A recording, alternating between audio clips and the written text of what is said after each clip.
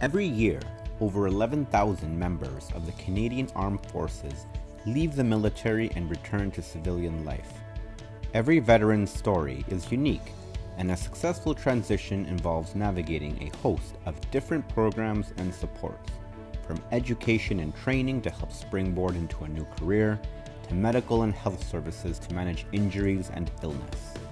We also understood that people had a lot of stress when they were going through the difficult decision-making process about when is the right time for me to leave military service and do something else.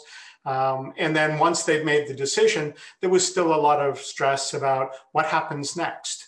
There was a lot of information, but it wasn't all in one place. Our vision for the future would be to engage with members as early as possible to ensure that they have time to fully prepare for the transition post-military life.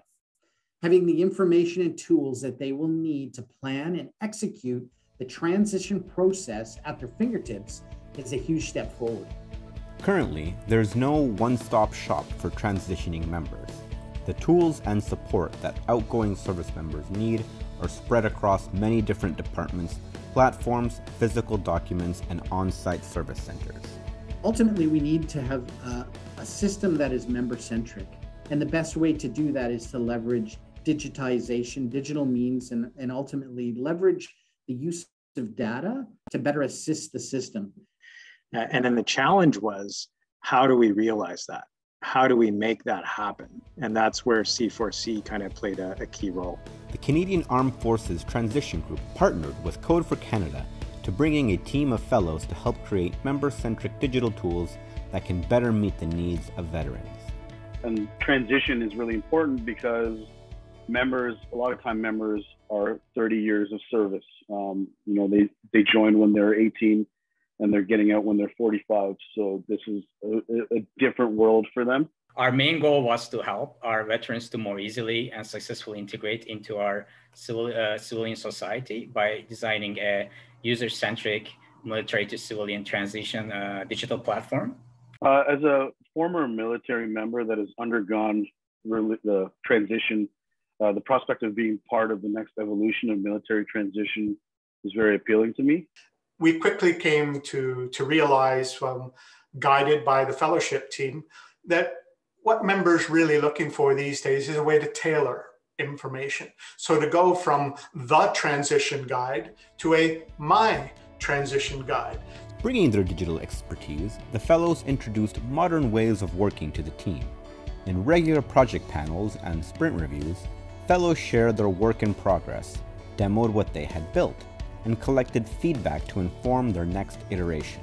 The project panels and sprint reviews were a great opportunity to catch up on what was being accomplished by the fellowship team. As part of those sprints, the different groups would come to the table and it would stimulate discussion of different ideas and different enablers. We created these mock workflows that outlined how we will achieve everything in a phased approach. We highlighted the need for iterative and incremental delivery of features and requirements. And it worked. Together, the team came up with a working prototype that could refine through user research. So we have a functional prototype without a backend, which gave us quite a bit of flexibility with experimenting because we were able to provide realistic experience to the users when we were testing. What impressed me even more was one of the members of the fellowship reached out to the veteran community for people that had recently released to actually get them to look at the prototype and to provide their input and their feedback, because we want to make sure that it's a usable and friendly program that is accessible to all. And the fellowship team helped us to design that prototype, where from that one location, the member can do the research, they can apply for a consultation, they can access the checklists to build their transition plan. And from there, eventually, the transition advisors and release administrators will be able to provide them in near real-time comments and advice. It builds the members' confidence that the information they need is at their fingertips. By working across departments to strengthen relationships, fellows helped to create a shared vision between the Canadian Armed Forces, Veterans Affairs, and various IT departments to move a patchwork of projects to a single unified direction, ultimately meeting the original goal, helping new veterans. And before the fellowship, we had a vision, but the stakeholders, especially in the digital area, who were involved in realizing that vision were very fragmented.